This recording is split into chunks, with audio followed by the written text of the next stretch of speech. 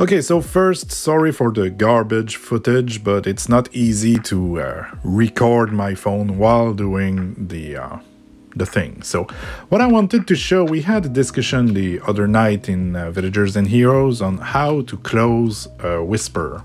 And the common mistake, I think, is people are clicking, then swiping. You have to swipe right. So as you can see right now, it doesn't work. You just have to do one quick swipe to the right and it'll work. I'm using an iPhone 11, so hope it helps. That was pretty much it, just a very short video footage of how to close a whisper on Villagers and Heroes. So it's not click and swipe, it's just swipe.